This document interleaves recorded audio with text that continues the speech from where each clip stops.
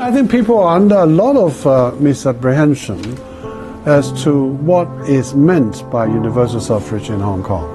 If people would care to read Article 45 and Article 68 of the Basic Law, that universal suffrage in Hong Kong means universal suffrage under and within the framework of the one country, two systems and the Basic Law.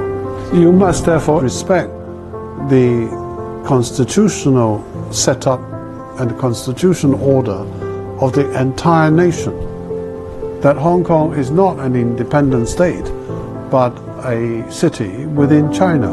And therefore, to try to advocate the kind of democracy which is, or which would stand as a denial of China's sovereignty over Hong Kong is simply not acceptable under one country, two systems. The fact that you have people carrying United States flags and United Kingdom flags around and calling for liberation of Hong Kong, I can see that that could certainly appear to the central government that the whole movement or the whole demonstration is against China exercising full sovereignty over Hong Kong.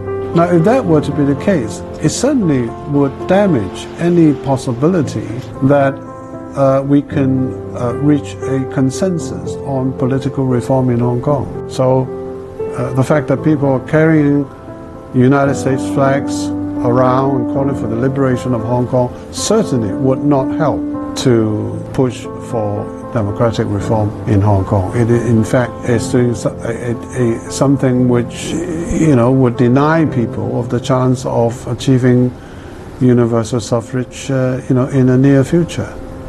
They're doing exactly the opposite.